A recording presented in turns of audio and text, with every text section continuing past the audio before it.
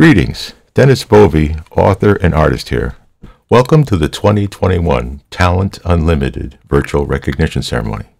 You have already done the hard and creative work, crafting your art or defining your prose and poetry, so I thank you for allowing me this privilege of celebrating your efforts and achievements.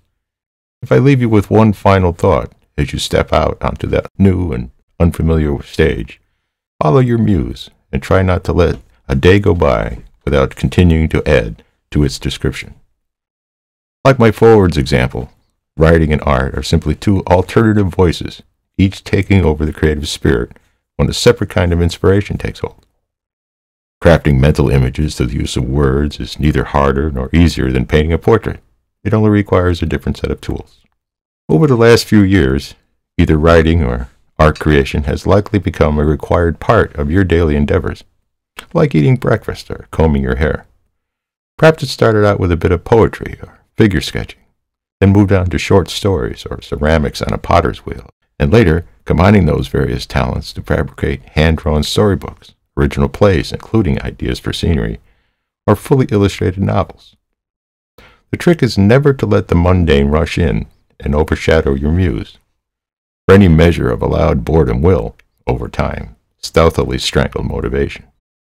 When in doubt or feeling less triumphant, one should contemplate the compelling life of Vincent van Gogh as a revelatory blueprint for your own artistic career. Not considered a success during his lifetime, nonetheless, the inspired fellow worked steadily to perfect his craft, mostly because, like breathing, he had no alternative but to do so.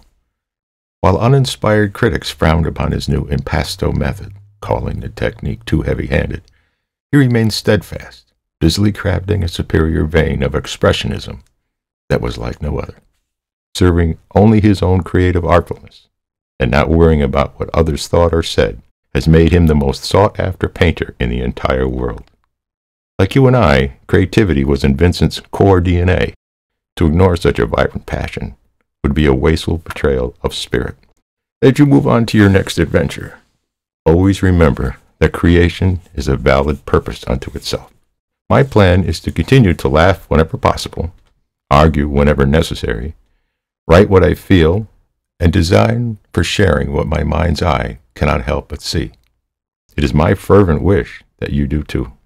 Never stop expressing yourselves, either by the clothes you wear, the things you decide are worthy of shouting in protest, or how you choose to comfort a friend.